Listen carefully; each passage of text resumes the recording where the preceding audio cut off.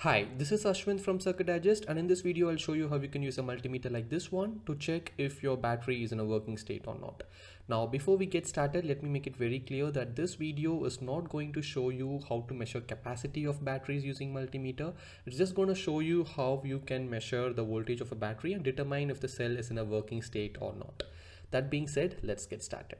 So there are many types of batteries. The first one you see here is a 9-volt battery like this one, or even it might be like this. Many of us would be familiar for projects. And then we have a 12-volt lead acid battery commonly used in bikes and cars. The third one here is an 18650 lithium ion cell, which you can see here. And the fourth one here is a 32650, again a lithium ion cell but with a different chemistry. This one here is NMC and this one here is lithium ferrous phosphate or LFP chemistry. Lastly, we have lithium polymer cell. This is a single cell. It is also coming in packs. Like if you can see, this is a pack. I'll also show you another lithium polymer pack. This is a battery pack.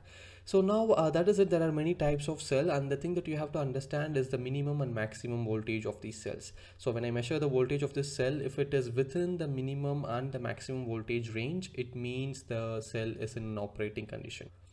So that is it. Now let me use a multimeter to show you how you can check battery voltage.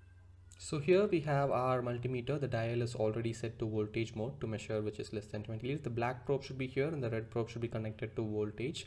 And then you can take any battery that you want to measure and you have to figure out the positive and negative terminals. For example, in this battery here, the negative terminal is on the left side. So I'm going to place my black probe on the negative terminal and the red probe on the positive terminal. As you can see, the voltage of the battery is 8.63 volts, which is well within the limits of 7.5 volt to 9 volt. So this battery is working.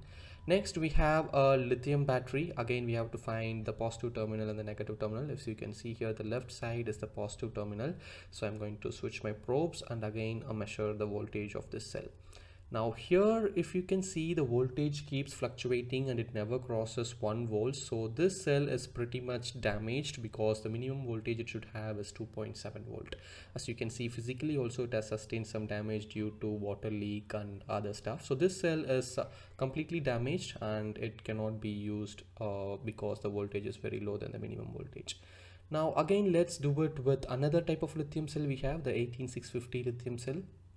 Again, it's the positives on the left side, so I'm going to place my positive probe here and the negative probe on the other side.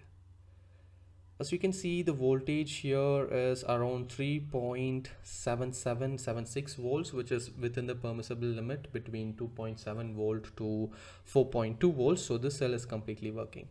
Now, accidentally, if you swap the polarity while measuring the voltage, nothing bad would happen. As you can see, I have swapped the polarity and the voltage is just being displayed with a negative sign in front of it. So yeah, nothing bad would happen, but it's always recommended to measure it in the right way. So that is it, guys. This is how you can check if your battery is in an operating condition using a multimeter. Thanks for watching. Have a nice day. Bye bye.